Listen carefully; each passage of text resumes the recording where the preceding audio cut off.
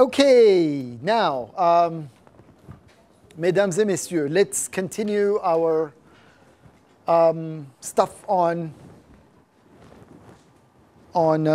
representation and participation. Now that we've covered governance and policy making, now let's see what the legislature looks like. We have a bicameral legislature, the upper house and the lower house.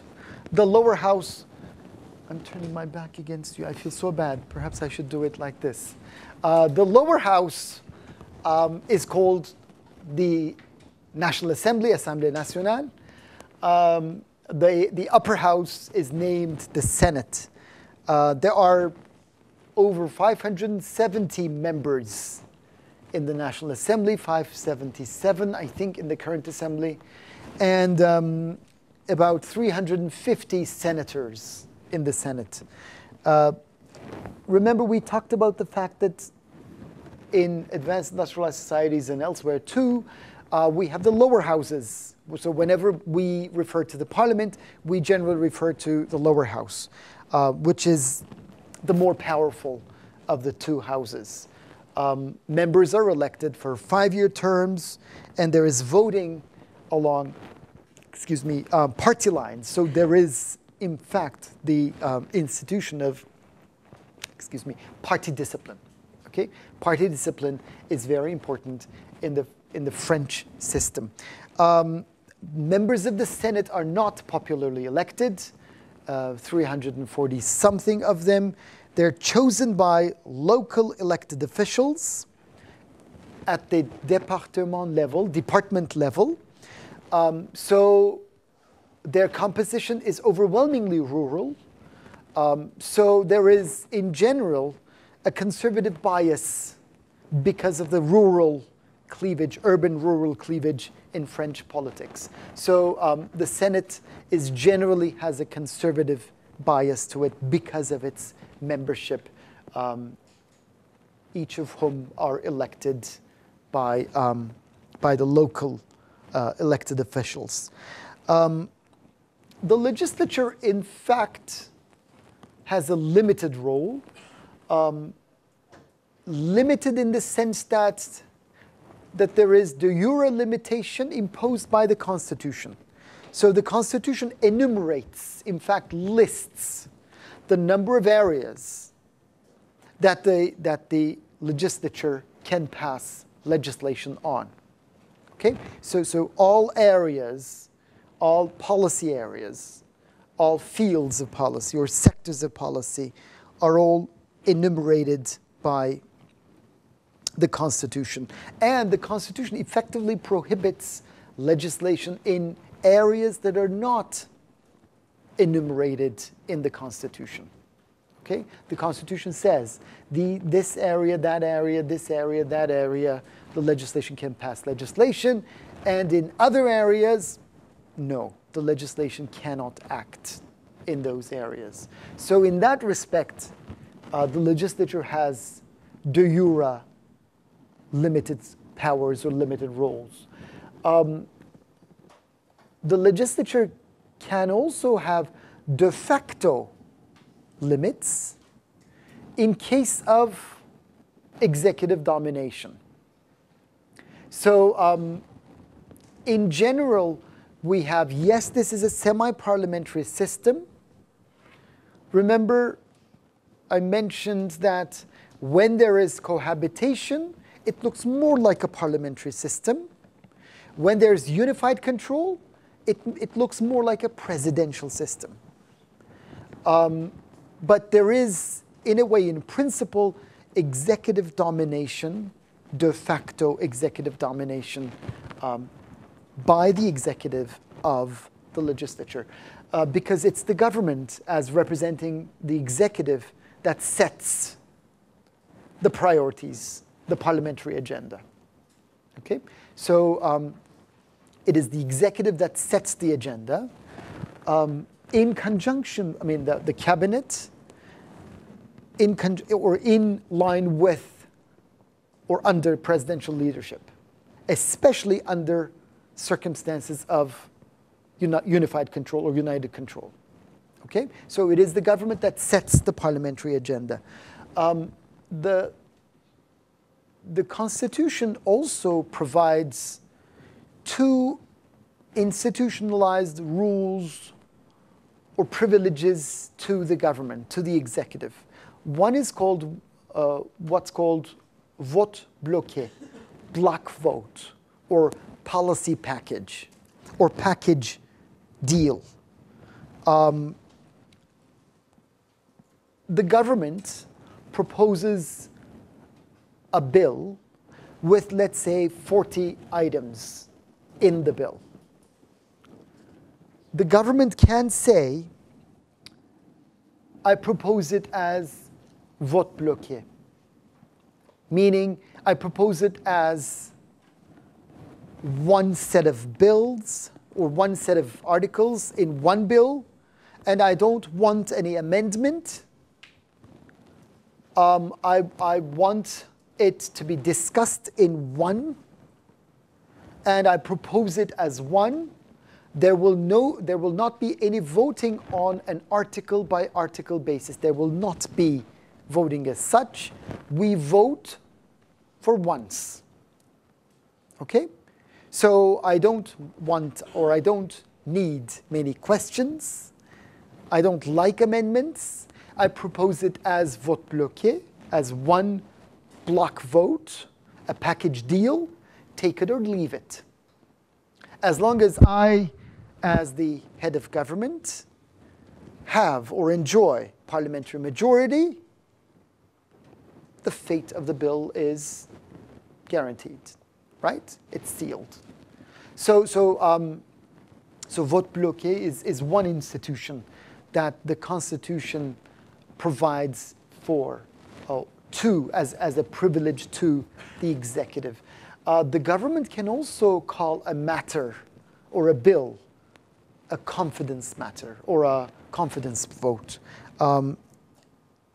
What happens is the government says, look, I propose this bill or a piece of legislation, and I propose it as a confidence vote.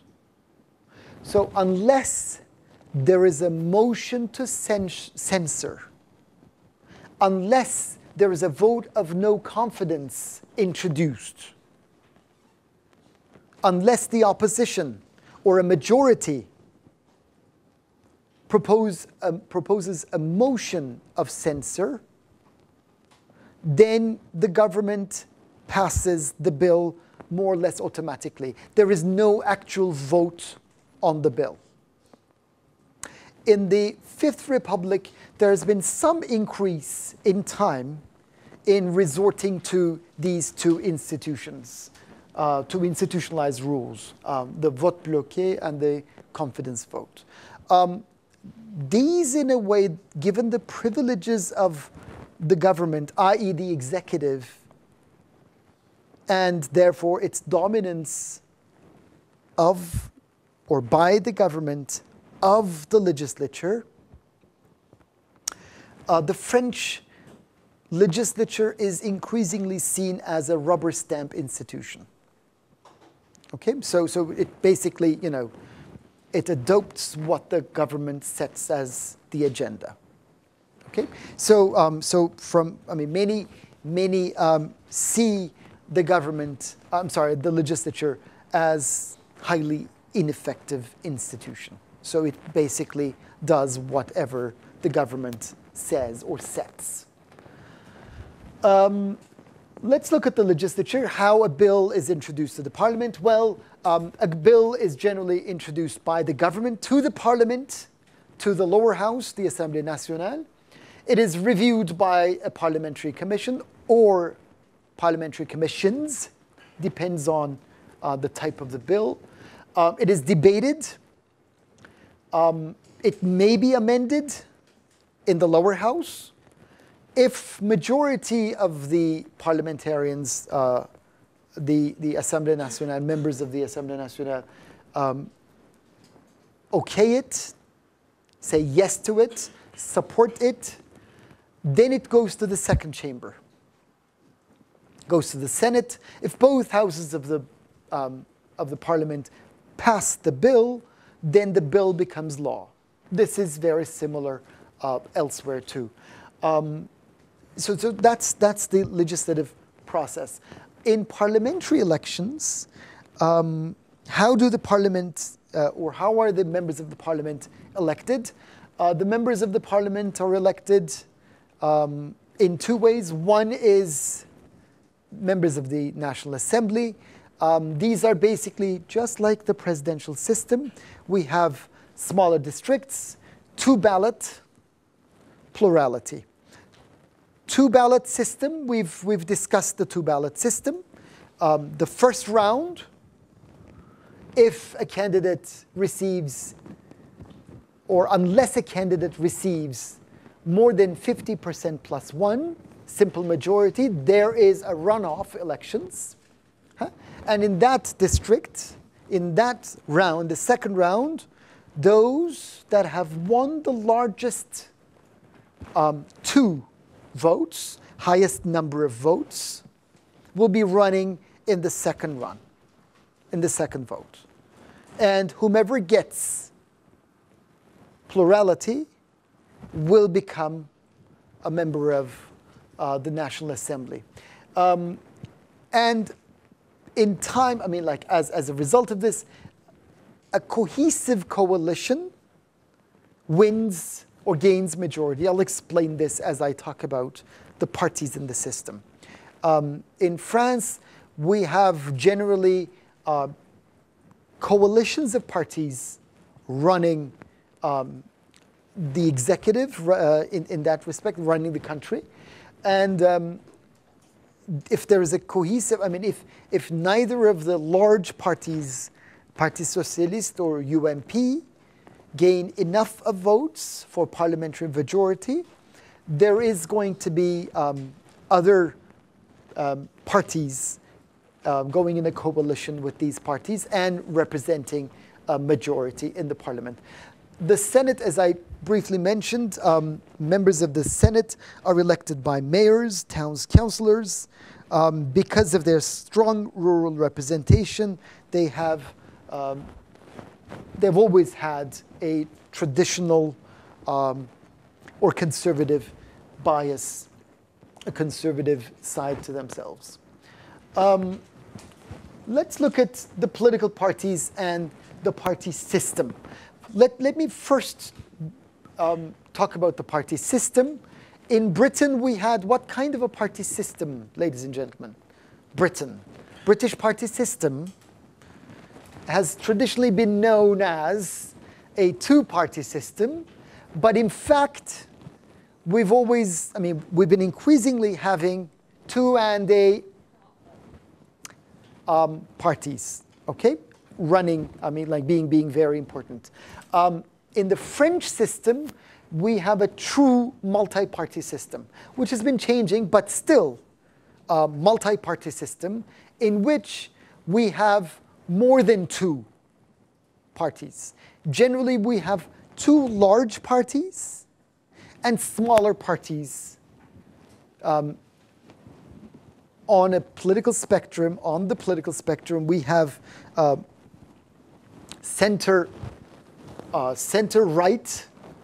UMP, center-left, Parti Socialiste. And on both sides of these parties, we have scattered smaller parties, okay?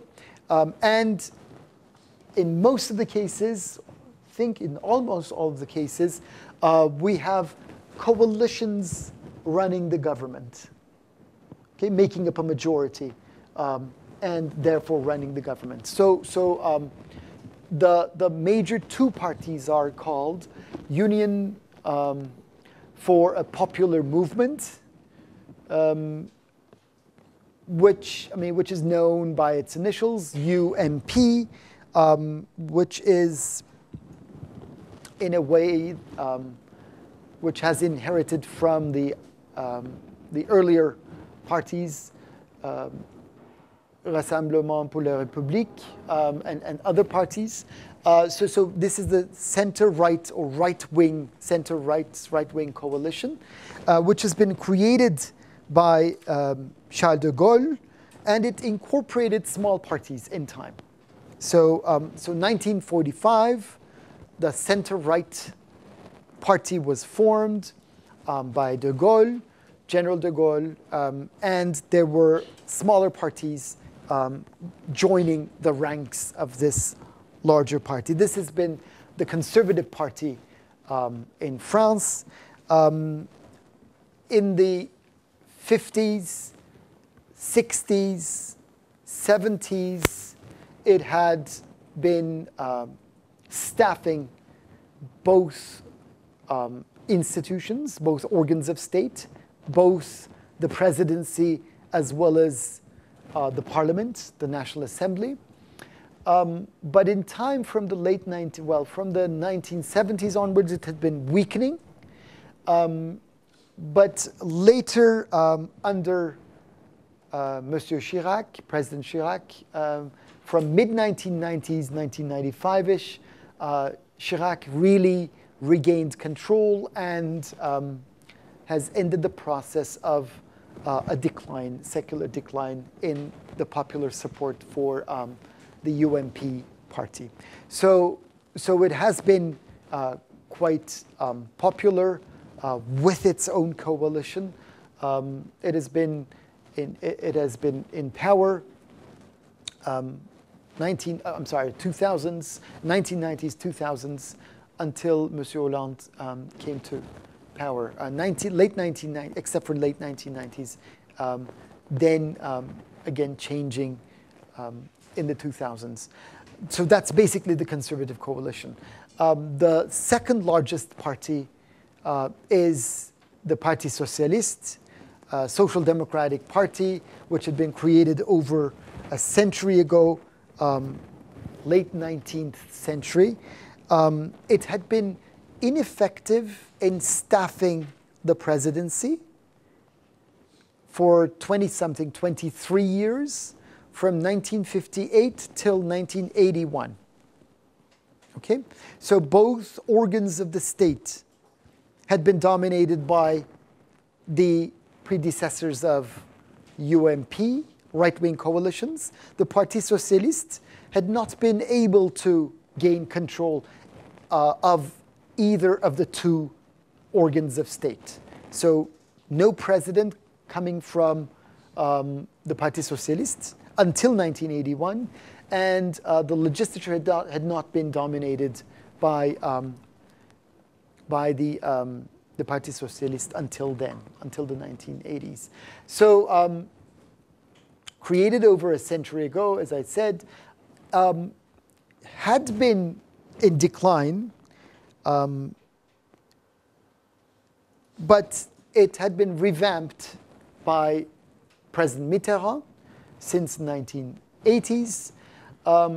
From the mid-1980s, in part because of Mitterrand's U-turn, had been losing its grip on its traditional basis of political support. But it has made a somewhat comeback in the most recent elections, 2012. So that really changed the fate of the party. But in general, many scholars argue that the Parti Socialiste had lost its ideological rigor, ideological power, ideological grip, ideological force over the French electorate. As you can see, both parties are seen as losing their grip on the electorate. Smaller parties have been gaining strength from the left, the Greens, ultra-left Trotskyists, Parti Communiste Française, to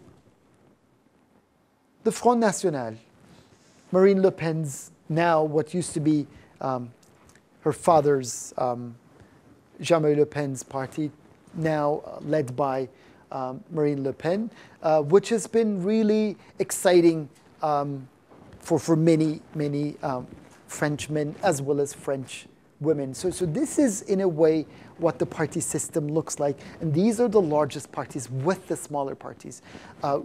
The fact that you see two large parties, two large coalitions, and smaller parties should not lead you to the perception that this is a two-party system. Not at all. These parties themselves are coalitions too, but also the smaller parties make up the running coalitions. So neither of these two parties can run only by themselves the government. They always ally with, make alliances with the smaller parties. The electoral system, please, yes. Well, they won't be able to gain majority. They've never gained majority. It is possible. I mean, it is absolutely possible. What if what used to be a small party, Front National, the 2002 presidential elections, what if Jean-Marie Le Pen, I may have told you the story of this. There were three candidates. Monsieur Chirac, right wing, Monsieur Jospin, left wing, and the father, Le Pen, Front National, okay? Right wing, ultra-right, extreme right-wing party. These three candidates, everybody was expecting that the first two, the highest number of votes, would be shared by Monsieur Jospin and Monsieur Chirac. But what happened was, Monsieur Chirac was there as the highest, who got the highest number of votes, highest ratio of votes, highest share of votes, but it was Monsieur Le Pen who came second, which meant that Monsieur Jospin dropped out of the race. And then in the second round, everybody, more than 2/3 of the French electorate voted for Monsieur Chirac. So small parties can make a huge difference. And Monsieur Chirac got a huge amount of votes because the Parti Socialiste,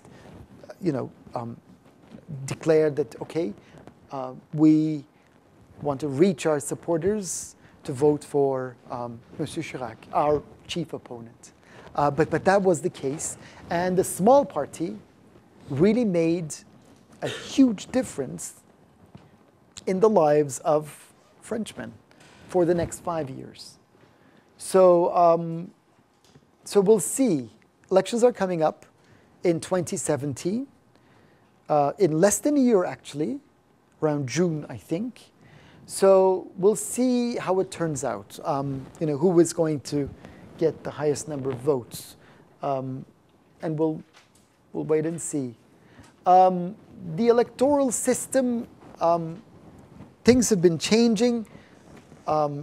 Nothing is stagnant as expected. There is Americanization of French politics in the sense that there has been a trend toward a two-party system. Remember that there were two large parties, but still, we do not have a two-party system. Let me tell you the running coalition now. We've got the Parti Socialiste, we've got the Radical Party of the left, we've got the Greens, and others who make up the presidential majority, who make up more than 57% of the seats in the parliament, 331 seats. The opposition is UMP, New Centre, Radical Party, Centrist Alliance, which enjoys more than 36%, 37% of the votes. So we see in the most recent elections, 2012, the seats in the parliament are divided as 331 under Parti Socialiste, the majority, and we have 229 seats or 230 seats, representing the right-wing, center-right parties. But yes, there has been strengthening of the core two large parties, but we still have other parties playing a very important role. And many scholars argue that the smaller parties will play even a larger role in the 2017 elections. And another Americanization may be that there has been an elevation of personality or personalities as opposed to policy issues, as opposed to ideology. This was certainly the case when Monsieur Le Pen came to the agenda, when Monsieur Le Pen was there. We had then seen Monsieur Sarkozy, Madame Ségolène Royal, who had been, two entirely different personalities.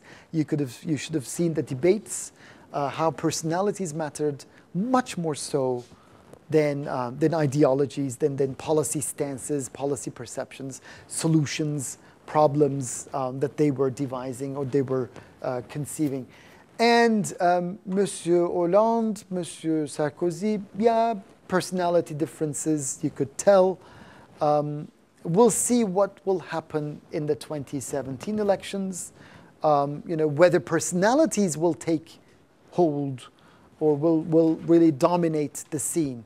But as in the US elections, you've seen all personalities, which is, by the way, taking place as we speak now.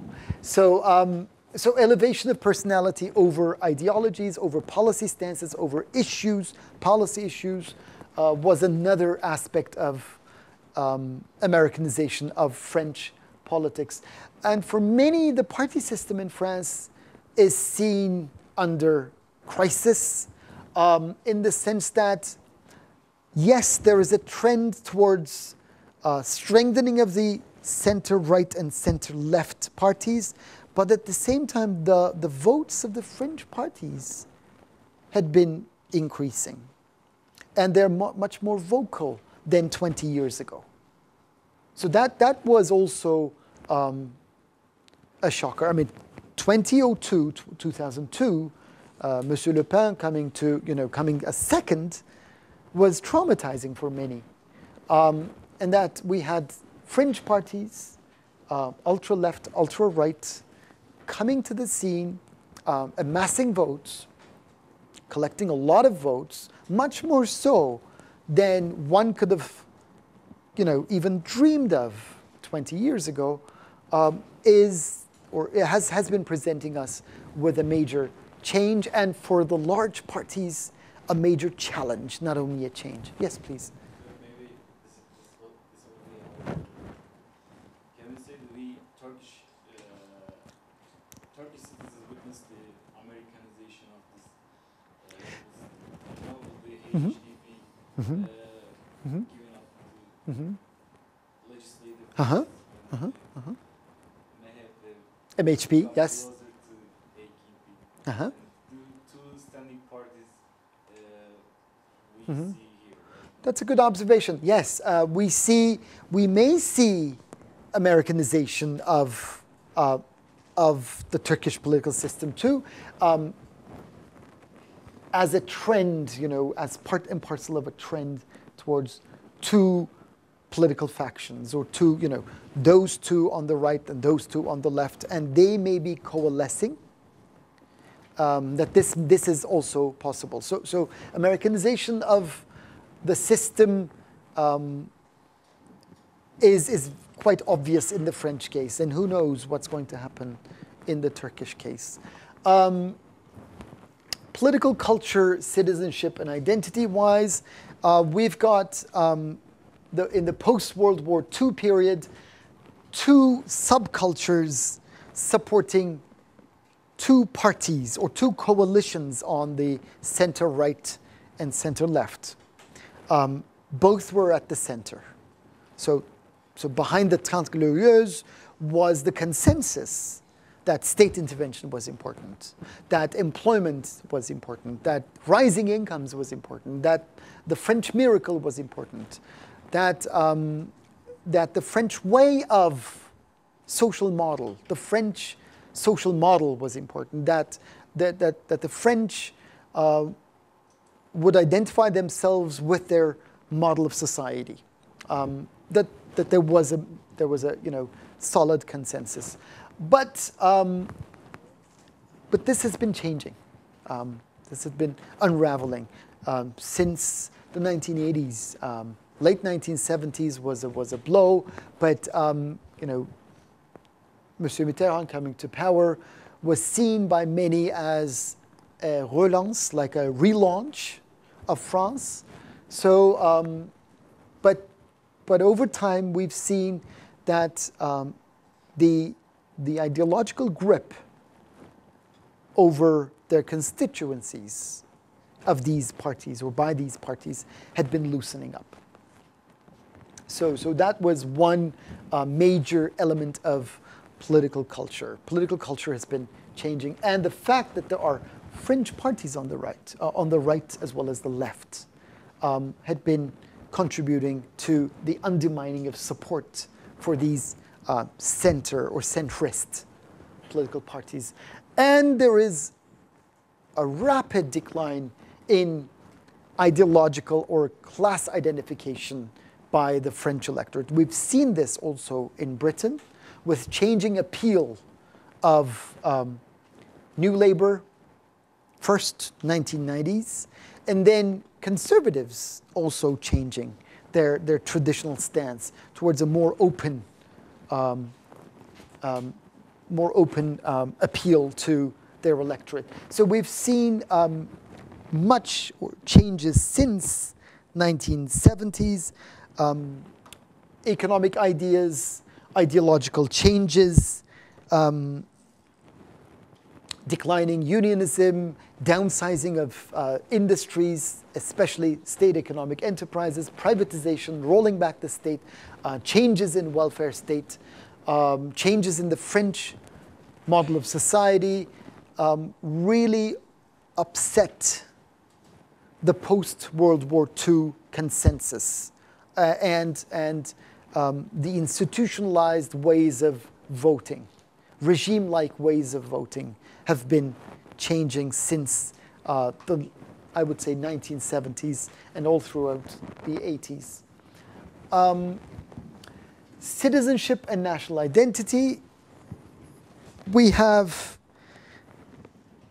the Republican model dating back to the late 18th century.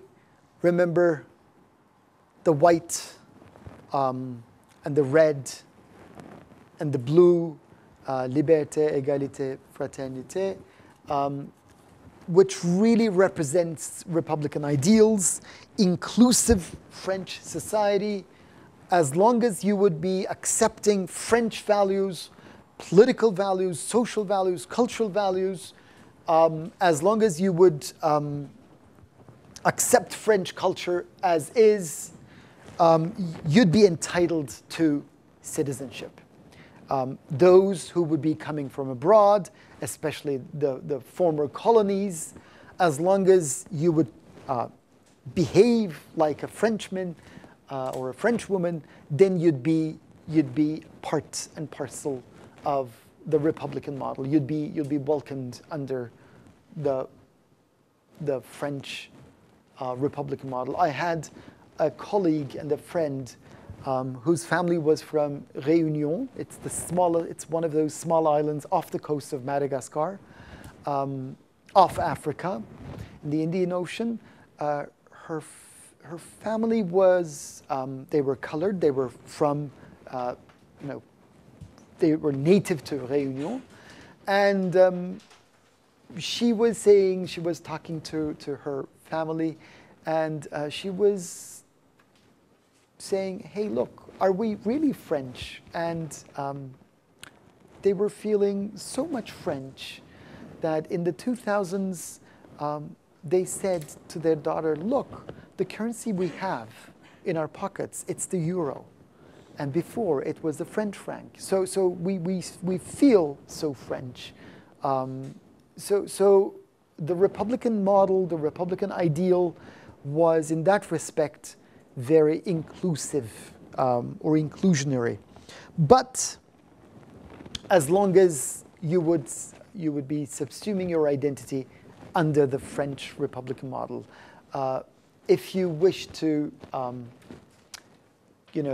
emphasize your hyphenated identity, then things would become a little bit more messy, especially in the last 30 years or so, after probably the world economic crisis that shook all these consensus ideals back in the late 1970s, or late 1970s, early 1980s. Of course, all of these have ramifications for race, religion, and ethnicity. Interestingly, well, strikingly, race, religion, and ethnicity, these are all issues that are intertwined with immigration, with the phenomenon of immigration, because the majority of immigration coming to France, they're Muslim in faith, which led to anti-immigration, anti-Muslim discourses, and all kinds of political opposition, all kinds of movements and lobbies against all this phenomenon. Gender-wise, France has been the birthplace of feminism. Simone de Beauvoir's Second Sex has been an important, has been a vital element of the feminist toolkit. But there is, considerable gender inequality, and the women's movement had been weakening, or had remained rather poor, or rather weak in France. There has been some constitutional amendments that required gender parity. Interestingly, there was a law that was passed.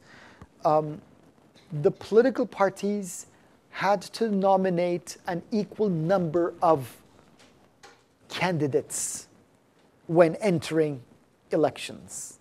So in the party list, for example, you had one political party running in this district, let's say 4 candidates.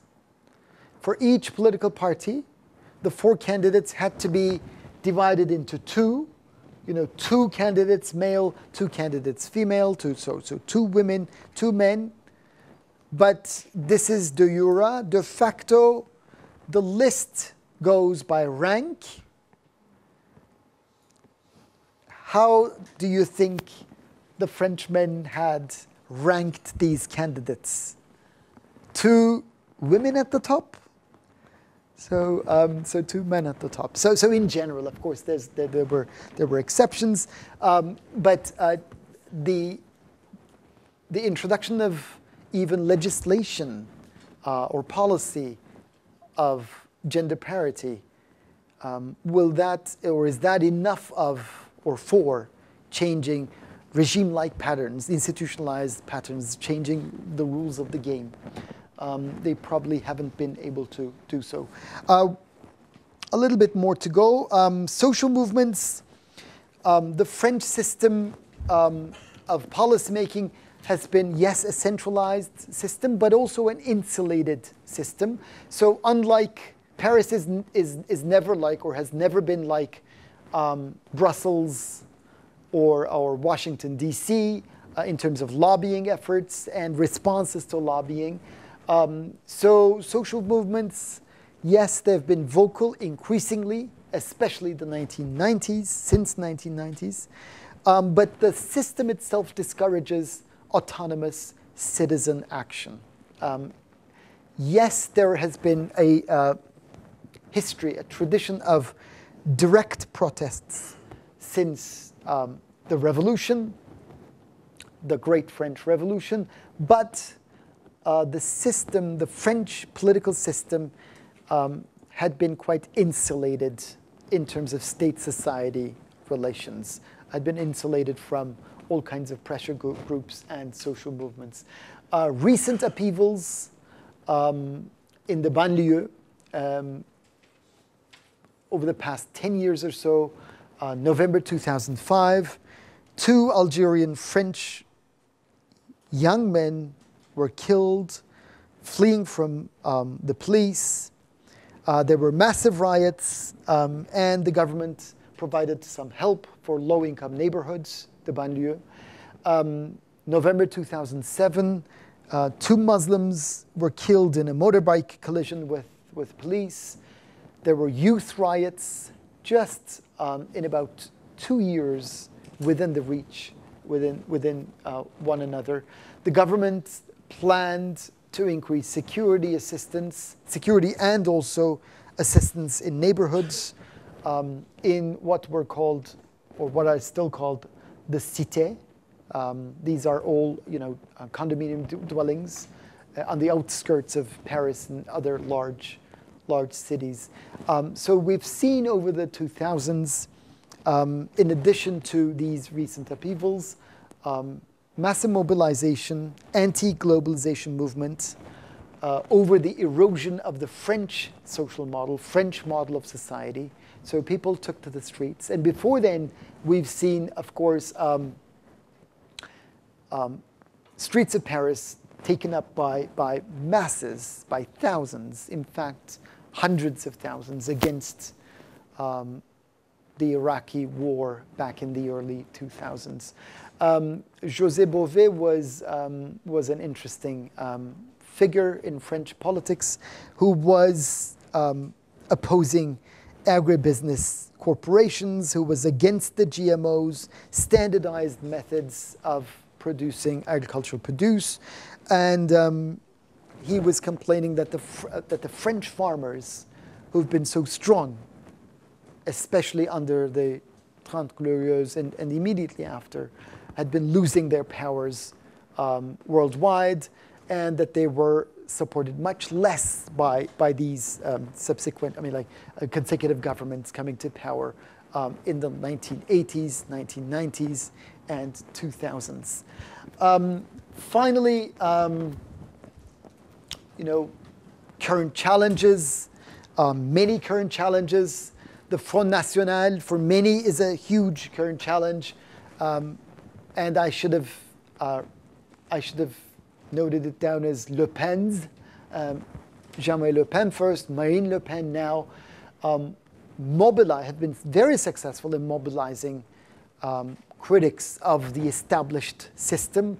They've been very, very strong, very powerful in riding the tide of anti-establishment. That they were saying, okay, the entire system is corrupt. The entire system is not working anymore. So we have to, demolish the center, demolish mainstream, and then we have to build a new France.